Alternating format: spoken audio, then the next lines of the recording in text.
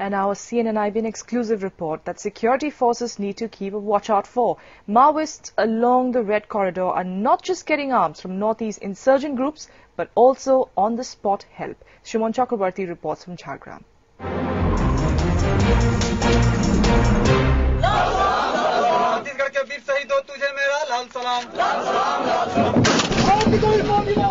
Maoist camps on the Jharkhand-Bengal border.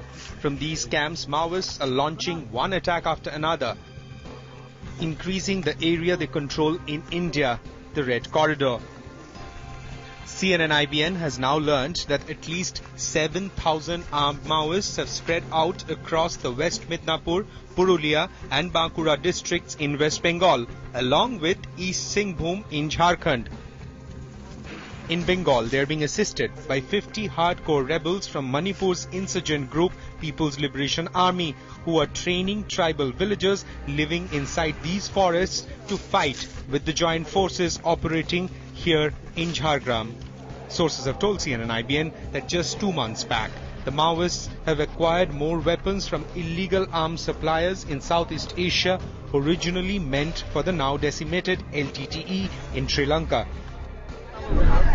The arms were supplied by an elaborate network run in northeast India by the Naga insurgent group NSCNIM.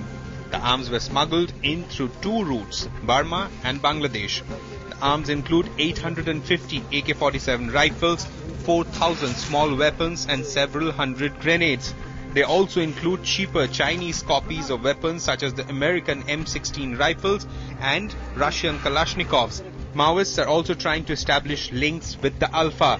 They want Alpha to supply arms from the Yunnan province of southern China. Clearly, the Maoists are preparing for a new surge. This time, their target is West Bengal.